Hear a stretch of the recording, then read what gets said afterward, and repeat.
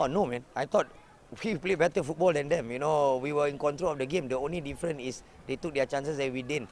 You know, we have enough chances to actually, at 1-0, we could have equalized 1-1 at any point of time. I think they had 3 chances and they score, you know, so that's something that the boys must learn. You know, we need to defend better, you know. I think definitely it's a much better performance than against Tanjung Pagar, you know. I mean, you got to give credit to Tanjung Pagar. But I think today the boys did well, you know. I cannot blame the effort of the football they have put in, you know, but the difference is they took their chances, we didn't. So, you know, so that's football. Yeah, for 3 points. Obviously, it was a very important game for us. We play a little bit hectic, a little bit nervous, too much up and downs during the game, so there is no control. I think we need to improve a lot.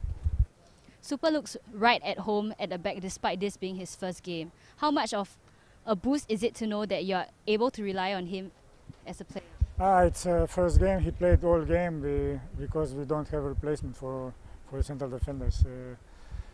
Anu is out because of the suspension, and Super came in the right moment. I think played very good game, and it's not on his top level yet because he doesn't train. He came very late, doesn't make the pre-season with us. So I expected less from him, but he played very good. Yeah, of course we are happy with the win. Okay, maybe just not very happy. I could have done better, he said.